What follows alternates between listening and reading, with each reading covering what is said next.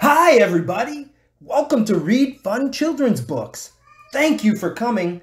I hope you will like this video and please don't forget to subscribe. In today's story, a quiet long shot beats the odds and tonight he guides the sleigh. Let's read Rudolph the Red-Nosed Reindeer by Barbara Shookhazen with pictures by Richard Scarry. Once there was a reindeer named Rudolph who lived at the North Pole in Toyland. Rudolph was younger and smaller than the other reindeer there. They all had proud, tall antlers. Rudolph's antlers were only tiny stubs. Worst of all, Rudolph had a nose that was big and bright red.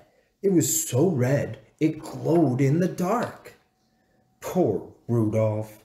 He wanted to be like the other reindeer in Toyland. Oh, to have a small brown nose instead of a big bright red one.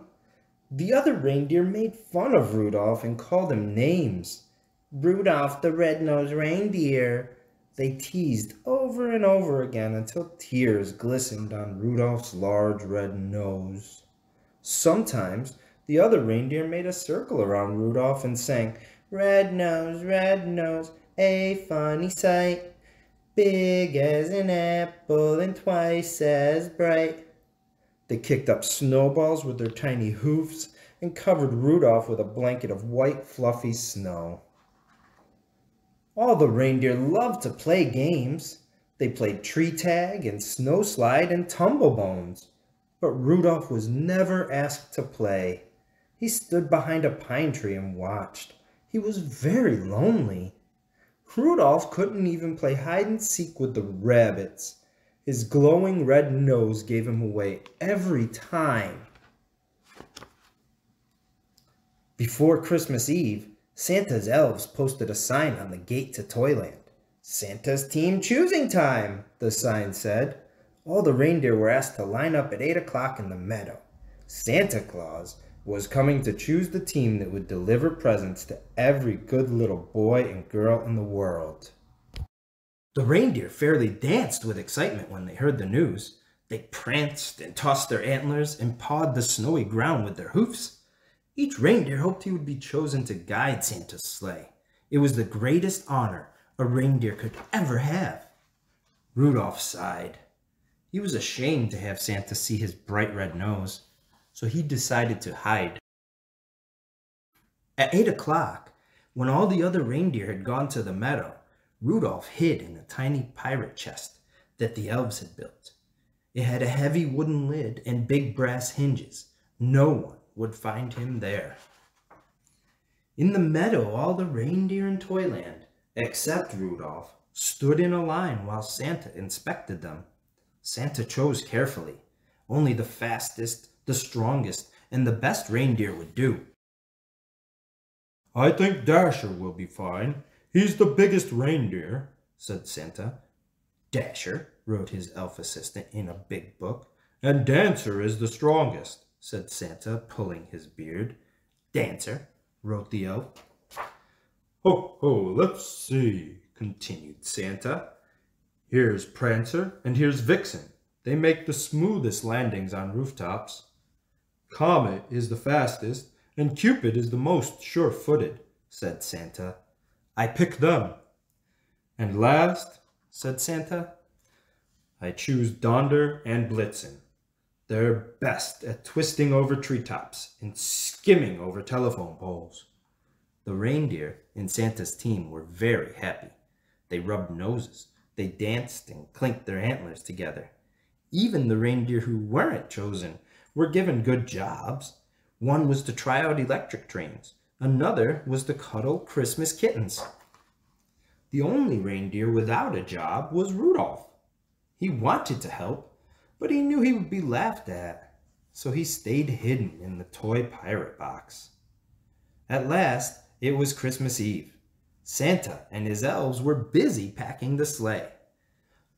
I don't care if they do make fun of me, said Rudolph. Suddenly, I want to help too. He jumped out of the box. I'll bring Santa's team a pail of nice cool water, he decided. They'll get thirsty on their long journey. The night was bitter cold, and a terrible fog covered all the earth. Santa's elves kept bumping into each other as they hitched up the team. They could hardly see as they put on each bright red harness and tied each jingle bell. To make matters worse, Dasher and Dancer were fighting over who was to be a lead reindeer. "I was chosen first," said Dasher, stamping angrily. "But you always trip over the moon," said Dancer, kicking a fallen star. Even Santa was cross. "We'll never get there if you two don't stop quarreling," he said. "And where is my Christmas list? Dash it all, I can't see a thing in this fog." Just then, a soft red glow lit up the snow. "Thank goodness," said Santa, suddenly jolly again.